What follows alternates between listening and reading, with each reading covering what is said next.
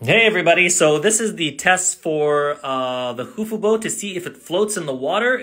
I can put it right here. So let's have a look and see if this bad boy will float. So we'll just drop it in the water. Hey, look at that. It's floating. It floats in the water. It can go forward. Look at that, nice and smooth. Look at that, working backwards.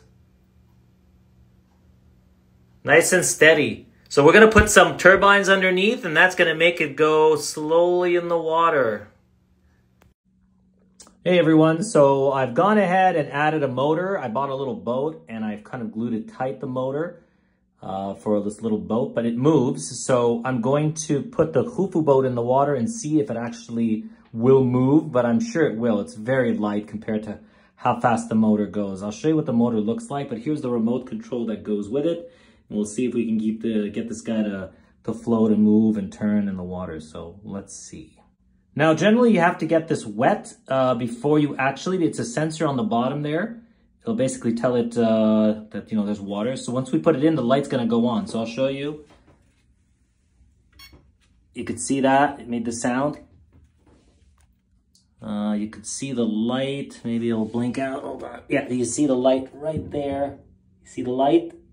When it's out of the water, it goes off. But when it's in the water, it goes on. Like that.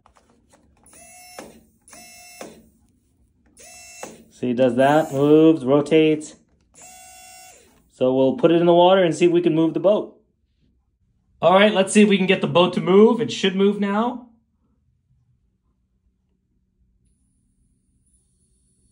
Hey, there it goes. Can we turn it?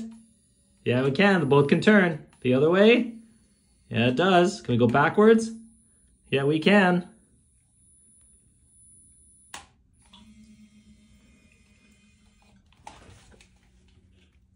And that's the boat in the water.